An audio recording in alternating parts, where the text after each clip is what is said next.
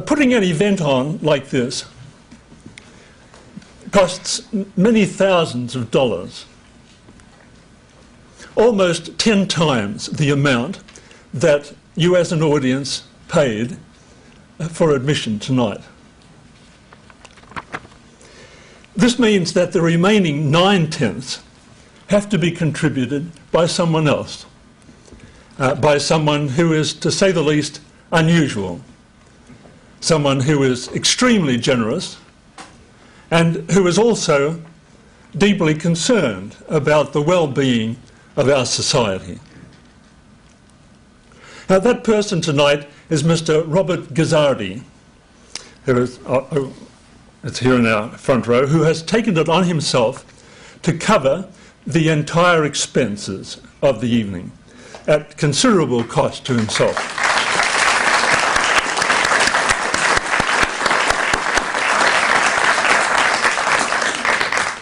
Now, Bob Guzzardi is a native Philadelphian, a graduate of St. Joseph's Preparatory School of Georgetown University, where he earned his BA in philosophy, and a graduate of Temple University School of Law.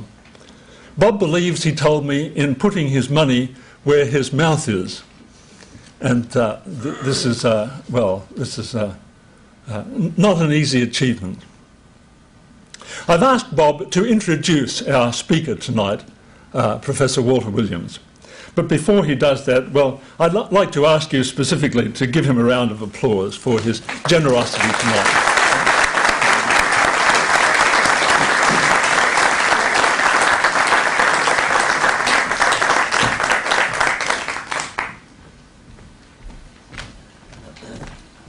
Thank you very much, Dr. Burke, and may I say that it is my honor and privilege to support the Wynwood Institute, and whatever the cost is, to be able to introduce Dr. Walter Williams is well worth the expense. Dr. Williams, I have some prepared remarks, but let me just say he is an intellectual celebrity. I'm thrilled to see so many young people here.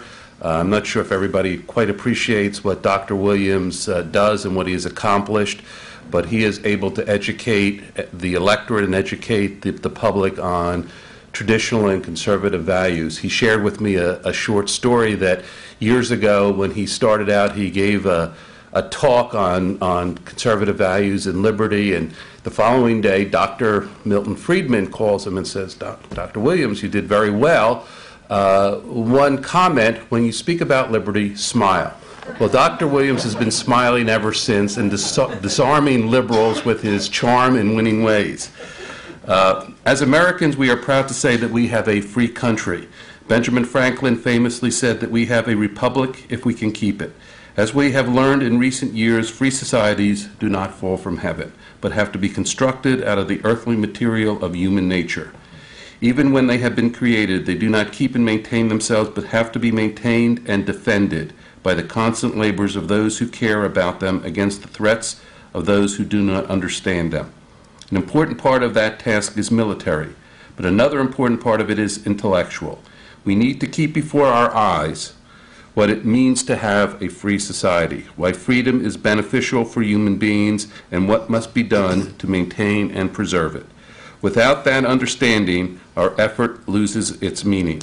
In the history of the United States, some people stand out for their contribution they have made to that intellectual labor. One of their number is Professor Walter Williams. Professor Williams has shown he understands with a consistency and a courage few others have demonstrated what it means to have a free society, and what the United States especially must do in order to live up to the vision that inspired the founders of this country. In our country, at the very present time, there is a great dispute about the very meaning of a free society, and so there is a great dispute about the role of government. Walter Williams is here tonight to place before us a vision of our founding fathers and our Constitution about that very subject. Dr. Williams.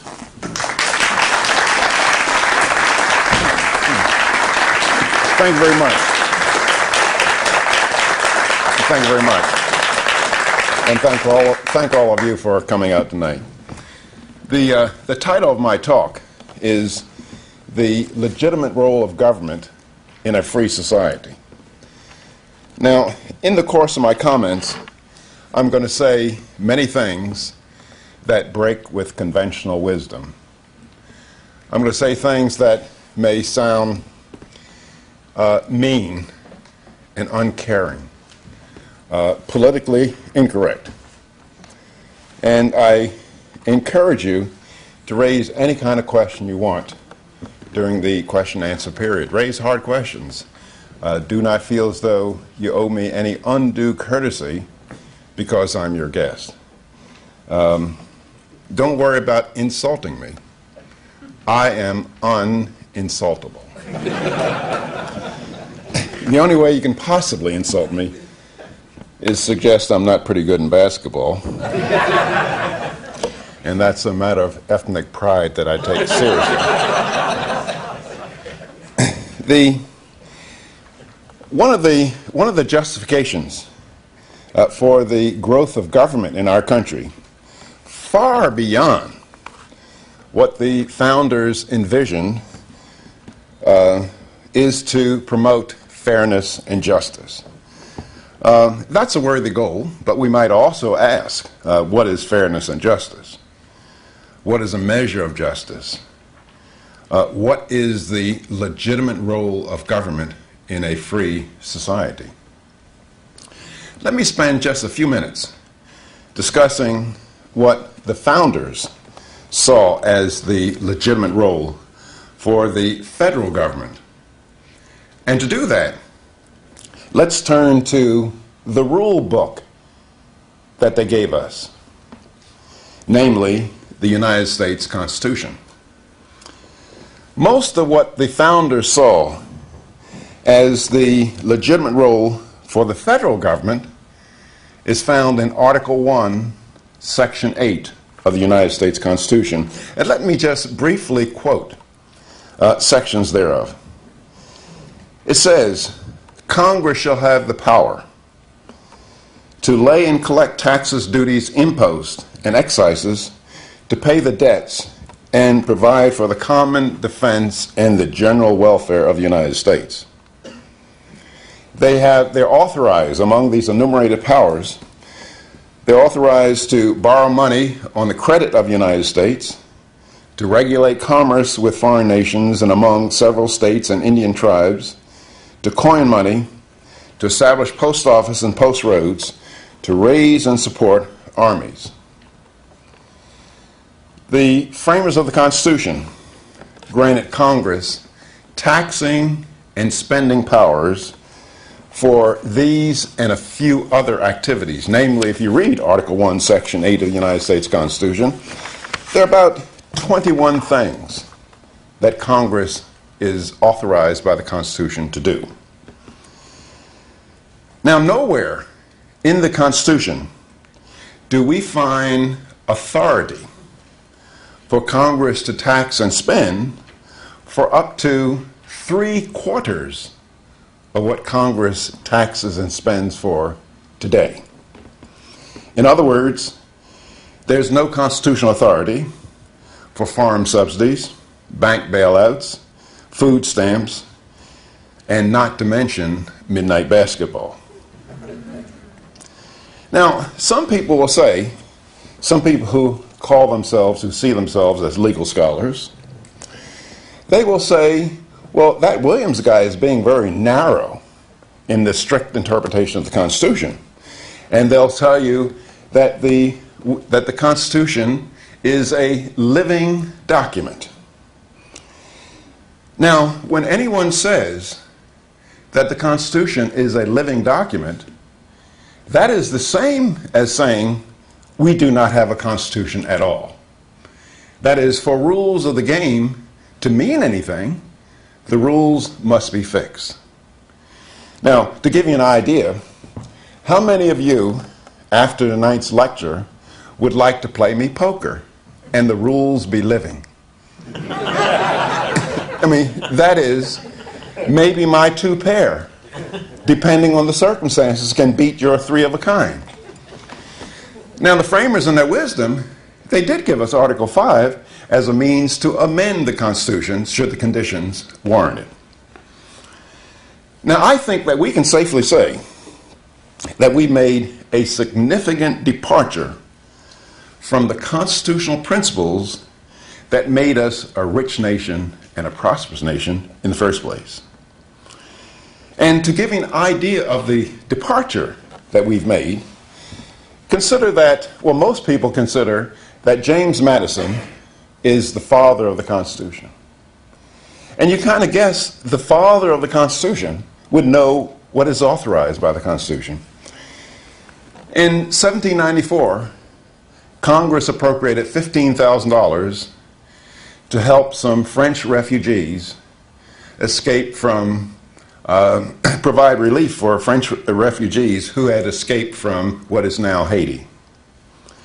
James Madison stood on the floor of the House irate, and he said that I cannot undertake to lay my finger on that article of the Constitution that gives Congress the authority to spend the money of their constituents for the purposes of benevolence.